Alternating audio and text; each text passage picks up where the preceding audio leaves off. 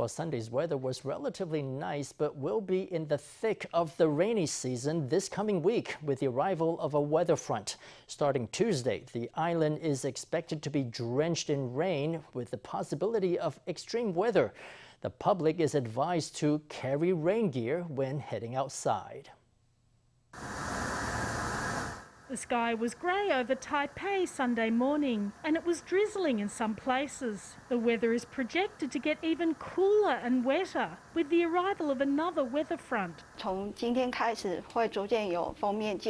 Starting today, a front will gradually approach and the weather will become overcast with a possibility of rain. After tomorrow, the 23rd, and for the next 6 to 7 days, weather patterns will be affected by the front. The weather will be quite unstable. As the front arrives, its approach will be gradual. We expect that it will begin to gradually affect Taiwan's main island starting tomorrow, the 23rd. Under the influence of the front, temperatures will gradually drop. From Tuesday to Saturday, a southwest monsoon will intensify, consolidating the structure of a stationary front and putting the entire island under full force of the Plum rain front, the hallmark of Taiwan's rainy season. The whole of Taiwan will see rain, and there's even a possibility of extreme weather, such as lightning, strong winds and sudden bursts of heavy rainfall.